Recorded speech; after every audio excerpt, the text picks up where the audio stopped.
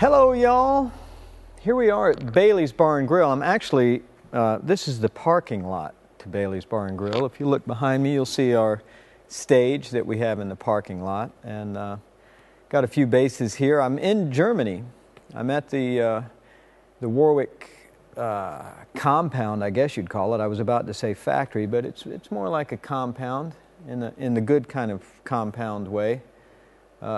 Out the windows, I'm looking at the beautiful hills of Saxony, and there are, I think Czechoslovakia is right over there, somewhere, not too far.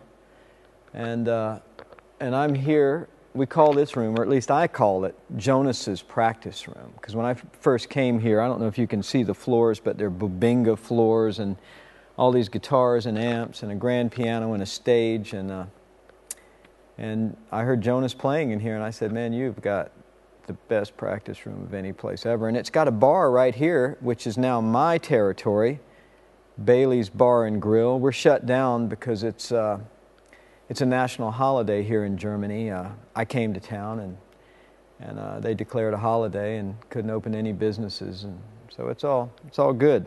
But today, I have my new signature models here, and one thing that I think is really cool about this bass is this snakewood fingerboard.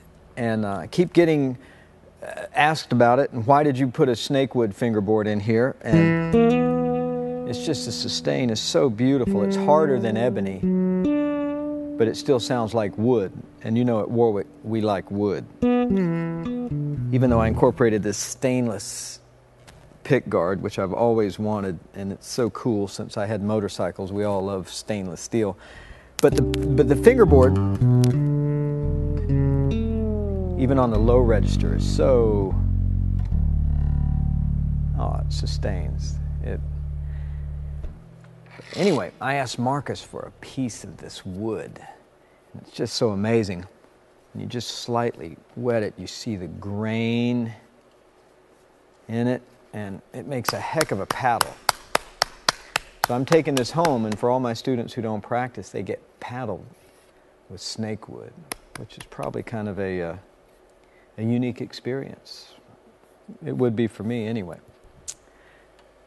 But today, let's talk about artificial harmonics. I get asked about it all the time, and it's kind of an advanced technique. But it's easy to pick up. It's easy to understand. If you understand first that these are natural harmonics. I refer to these, there's my open G string. And there at an octave, we at the 12th fret, we get the octave. And at the 7th fret, we get a 5th. Then another octave roughly at the 5th fret.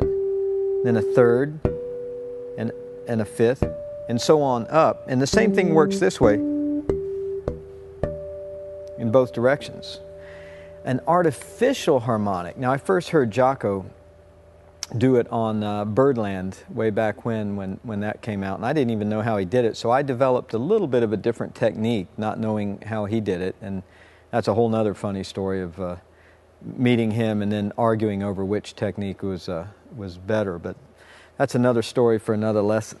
Whether you use your thumb or anything, what we've got to do to create artificial harmonics is touch the node and pluck the string with our right hand, which takes our left hand out of the picture. So what I first tell my students to practice is find that same G harmonic, but I've got to get it with this finger. So Jaco did it with his thumb, lightly touched it at the 12th fret and plucked with his other fingers. And the way I do it, I touch with my index finger and pluck with these two fingers, my middle and ring. Jaco, great method. Steve, effective method. And the typical way. So once I can do that, then all I have to do is just change the length of the string, which is what we do every time we fret a note. You know what I'm going to do? While you watch, I'm going to go to this great Hellborg preamp, put it on mute. And just to make this a little more viewer friendly, and while I talk, I'm going to switch basses so you can see the frets, which I think will make it a little more obvious. And I picked this bass out of all of these in here because, well, I like gold. And I'll turn it back on. Get the volume about the same. So I'm here at the 12th fret, once again, and I'm plucking with my index finger. I'm sorry, plucking with my middle and ring finger and touching the note with my index. And here, I'm touching the note with my thumb and plucking with my index, a la Jaco. So if I'd come up to an A on the G string, what I do is move that point up 2 frets over the A. There's the natural note, harmonic, B flat, natural note, harmonic, B, C, C sharp. So you just got to make sure that you're 12 frets away. And anything you play now, whether it's a D major scale, now it sounds like this with artificial harmonics. Or like this.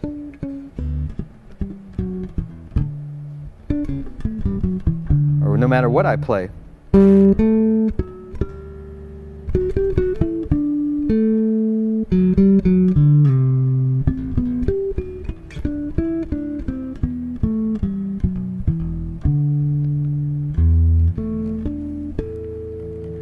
And just like the harmonics series works like this, octave, 5th, octave, octave, octave, 5th.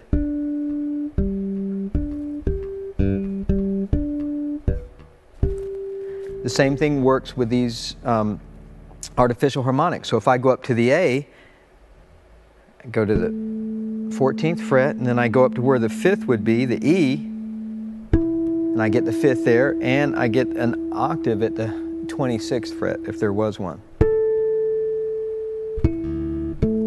Same thing with the B flat. So what good is that? Well, when I go and build these cluster chords,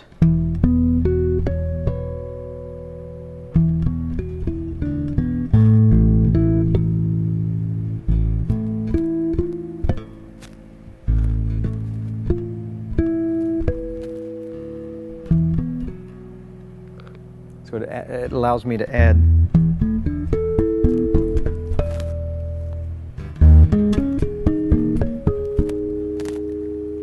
a D, G, and a C, the 5th, and the octave. I can even go further if I want. So it allows me to play harmonics in any key, and that's why I love artificial harmonics. It's just a real, it takes the range of a bass and it even expands it up. Some people use tapping to get that same effect, but I like to use these artificial harmonics because they have a bell-like tone. And I'll switch back real quickly, maybe back to the fretless, because we know I love that. I do. So end up.